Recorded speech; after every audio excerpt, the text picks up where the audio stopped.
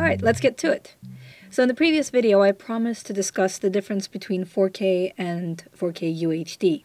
If I access my project settings inside of DaVinci Resolve, and inside of the master project settings expand my timeline resolution, I'll find that there's quite a few options for resolutions that are above Full HD, or 1920 by 1080. The one that's of particular interest to me, it's the one that's 1496 by 2160. This is native 4K. If I scroll closer to the top, directly underneath Full HD, which is 1920 by 1080 square pixels, I'll find 3840x2160, which is similar to that resolution, but narrower.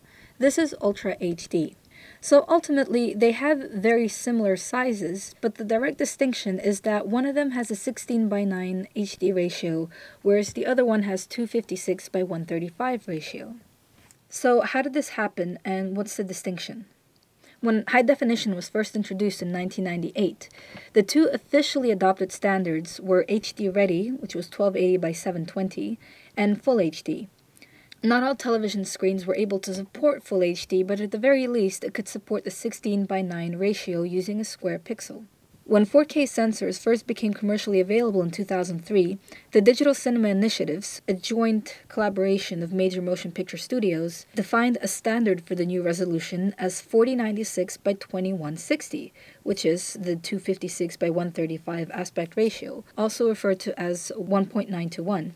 Now, television makers and broadcasters who had just recently switched to a 16:9 standard were happy to adopt this new resolution, but found it difficult to justify changing the aspect ratio. After all, we had just switched from decades of using a 4:3 aspect ratio. So what was decided was that they would show this 4K native footage and simply crop off the pixels on the vertical columns on either side, resulting in a resolution that was 3840 by 2160.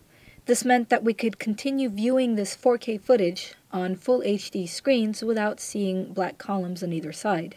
The new standard of 3840 by 2160 was then referred to as 4K UHD TV, as an ultra-high definition television, as it comfortably fits 4 Full HD screens. This is why the HD is still in there. It establishes the link between the two 16:9 ratios. Usually for marketing reasons, televisions will still be referred to as being 4K when in fact they are 4K UHD. The consumer generally doesn't mind. So in the end, native 4K is seen as a professional production and cinema standard, whereas 4K UHD is primarily used for consumer displays and broadcast standards. It's unlikely that television manufacturers are going to be rolling out a new screen ratio anytime soon, so we'll probably be seeing 16:9 versions of every resolution that gets released in the coming decades. Thank you, and until next time.